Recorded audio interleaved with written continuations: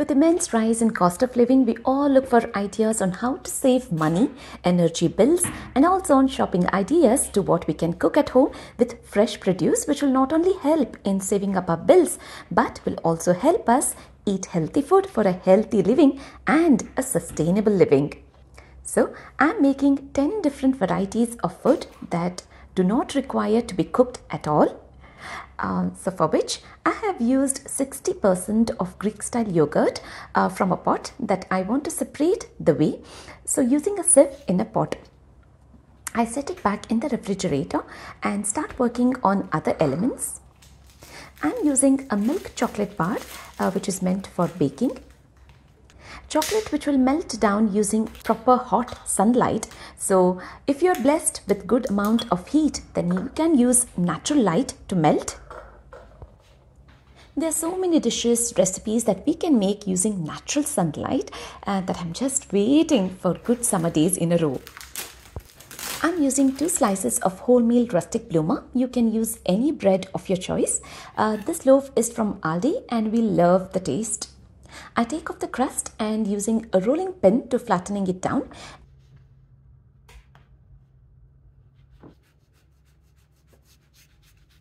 And then I apply peanut butter.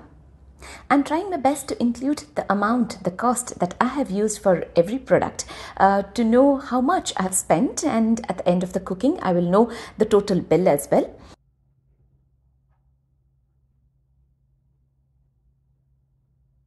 I roll up the bread slices and cut them at a distance. These make a perfect finger food for birthday parties or for gatherings at home. The day I was shooting, the sun hardly showed up, so I did use 30 seconds of the microwave to melt the chocolate. I dip each roll into the chocolate melt, coating it well from all sides as well, and then I place them on a baking sheet, in which way it will be easy to lift up once the chocolate hardens up. I sprinkle in the desiccated coconut.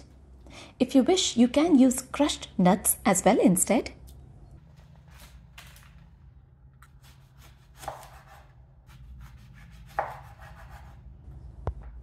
I'm using 2 large oranges that I have cut in thick circles at the center, and then take off the skin.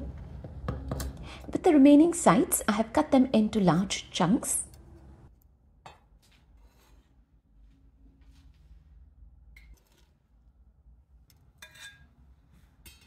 Squeezing in fresh lime, grating nutmeg, and then I drizzle in the remaining chocolate all over in horizontal lines and then vertical lines.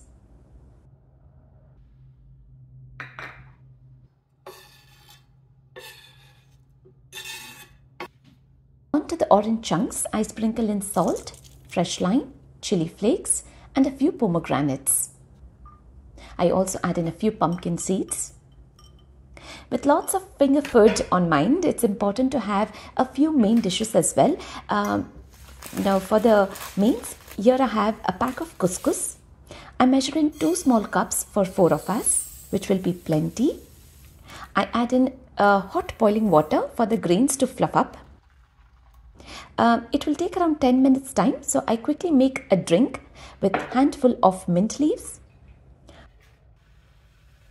half a jug of ginger ale, half a jug of apple juice, a teaspoon of brown sugar, and half a fresh lime.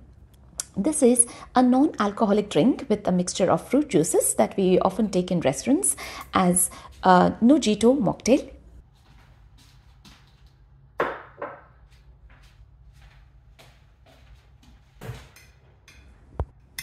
The couscous is now ready. I add in 1/4 tin of ready-to-use chickpeas, which is chana.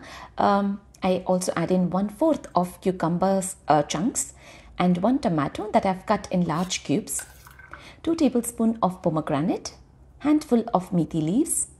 Now for the dressing, I add in a tablespoon of olive oil, salt, half a teaspoon of chili flakes, 2 teaspoons of honey, half a fresh lime. I also used small chunks of fresh orange, which will add in great flavor, and I will add the dressing once we are ready to eat.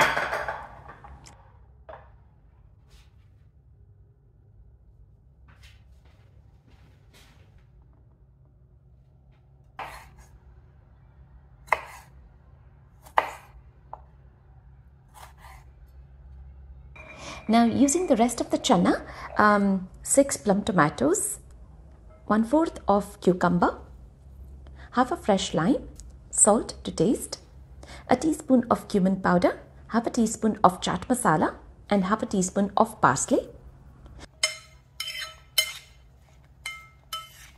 I use shooter glasses to fill up this chana chaat masala, making it look very attractive and the want to have it.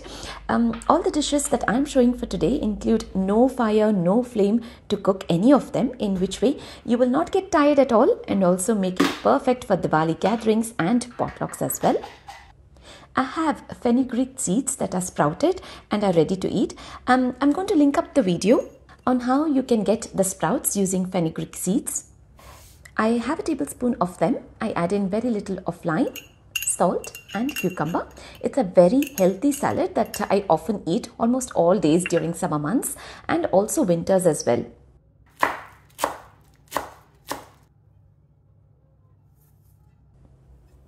I have a handful of fresh parsley that I have finely chopped, and now using the remaining 1/4 of the Greek style yogurt pot with a teaspoon of chaat masala, very little of green chili paste. This is going to be a dip with tortilla crisps, carrot sticks and Ryvita. With the whey now separated, I have got the hung curd. I'm going to use the whey for making chapatis tomorrow.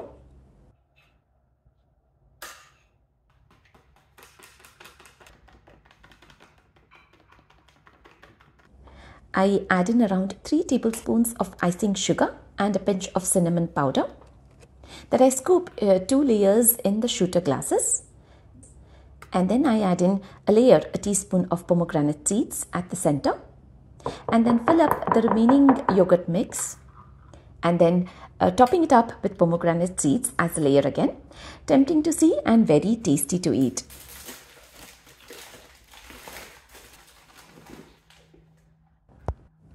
And then the last dish is another main course using wholemeal rustic bloomer to make sandwiches. I apply a layer of spread, tomato ketchup, cucumber slices, tomato slices, fenugreek leaves, mente soppu. If you have palak leaves, then yes, you can add in palak leaves, which is spinach. I also add in a slice of cheese.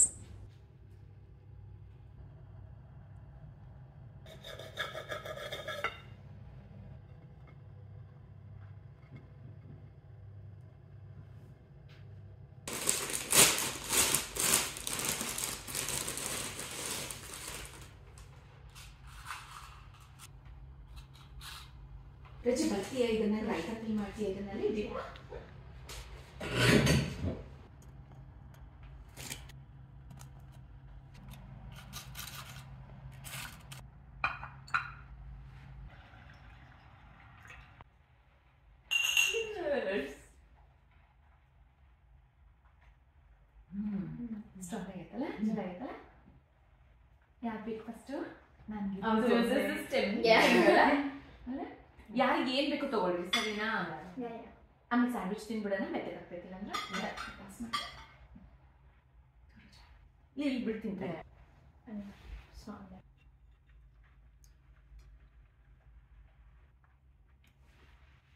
ತಿನ್ಬೇಕಾಯ್ತದೆ actually even more with these. Girls are at home with Easter holidays now and are very happy with the spread of food on the table. It's like a party at home today, and the best part is I wasn't strained at all, yet managing to make different elements ready using almost the same ingredients at a very low budget on hand. I shall try my best to create a series for a sustainable living, budget-friendly menu ideas, saving up electricity bill and shopping bills too.